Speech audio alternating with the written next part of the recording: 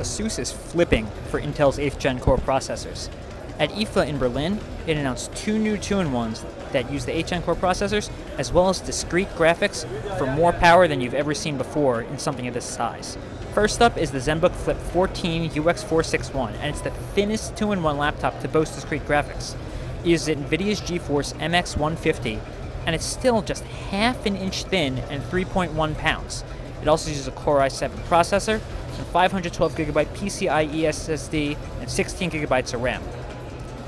Thanks to Nano Edge technology, the 14-inch 1080p display basically has no bezels, and Asus is promising up to 13 hours of battery life, though we'll put that up to the test in our labs. If you need something a little more powerful, there's the 15-inch model, the UX561, with the same processor, but otherwise more powerful specs, including GTX 1050 graphics, which you can play some games on, as well as up to a 2TB hard drive, 512GB SSD, and up to 16GB of RAM. Oh, and that 15-inch display, that can go up to 4K.